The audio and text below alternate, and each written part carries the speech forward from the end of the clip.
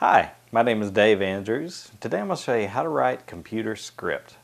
What we're going to use is a programming language called Python, which is a freely downloadable and usable programming language. Let's go to our computer. And to get Python, open up your web browser and go to Google and just do a search here on Google for Python. Now, one of the first links you're going to get, usually the first, is going to be to python.org. Just click there. And then click on the download option. And then find the Python Windows installer. Just click there and that's going to download and install Python to your computer. And you'll have everything that you need to begin using the language. I already have it installed, so I'm going to close this. And now let's click on our Start button. Go to All Programs.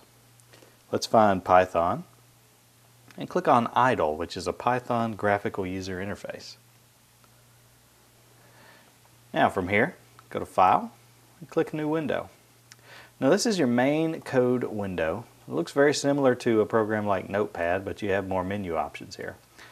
Now what I'm going to do is I'm going to write a very simple program.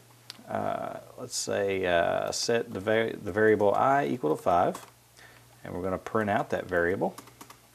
And now I'm going to do a for loop for I in range 0 to 20, print I times 5. Make that a little more interesting. Now what this is going to do is it's going to create a variable named I. It's going to assign the value 5 to it. Then it's going to print out I to the screen, which should print out 5.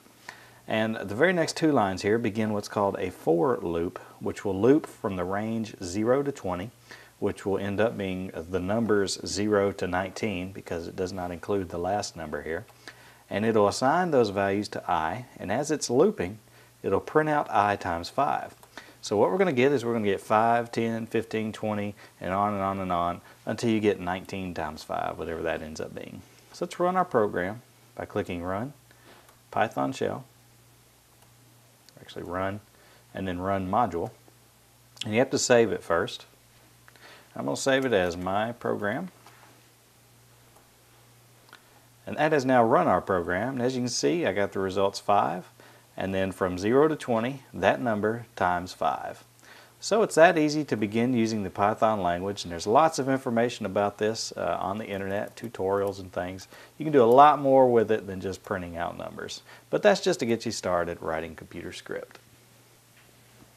My name is Dave Andrews, and I've just showed you how to write computer script.